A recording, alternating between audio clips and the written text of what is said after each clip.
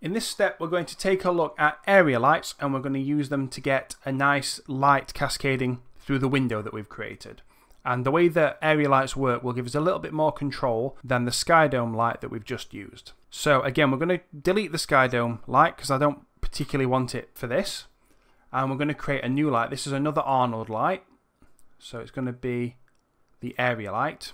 Here it is. And what I'll do is just move it up. And I want to get it outside of the room pointing through the window. So this line on the front shows you which way it's pointing. So I'm going to want it to point this way. So I'm just holding J to snap my rotation. And then it's going to go on the outside of the room and be roughly in line with the windows. Let's just get this in place using this view here. And I want it to be slightly bigger than the window. I'm also just going to set it back a bit, move it up a bit, and tilt it down. Something like that. And now what we're going to want to do is to start tweaking this. So I'm just going to turn off the resolution gate for now. So we'll go to no gate to do that. And we'll try and see what effect this light is having and what changes we need to make to get it to look nice. So let's start up our IPR render and see if it's doing anything. Not really. The first thing I'm going to change is the spread and just bring that down. That's not really had the impact I'm looking for. Now it's time to turn the intensity up, I think. I think it's now starting to do something. We'll turn the exposure up as well. There we go. And this gives us quite a nice fantasy looking light where you get the streaks in it when it hits something. This is being created by two things. One is the fact that I brought the spread of the light down. If you take the spread back up, you'll lose those shadows. I'll show you what I mean. There you go. You can hardly see them now. Let me just get a better angle of this. So you can't really see them, so we need to bring the spread down to get that effect.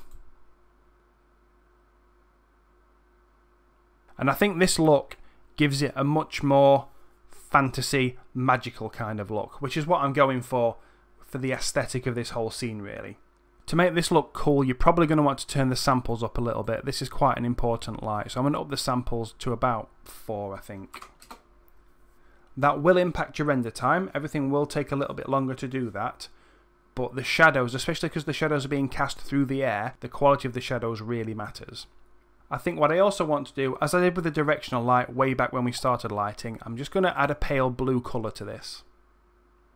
Which Maya has remembered that I had that colour, so I'm just going to click on that, and then the scene will update again.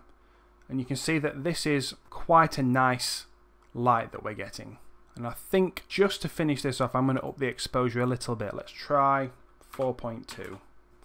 I think that's starting to look pretty goddamn nice. So we're now getting towards where I want the scene to look, but I'm going to make one more final change that affects lighting and rendering, and that's that I want the liquids inside the flasks to have a glow to them. That will make the table more interesting to look at and also add to the magical theme that I'm going for, because generally liquids don't glow. Well, depending on what kind of energy drinks you're into, but generally they don't.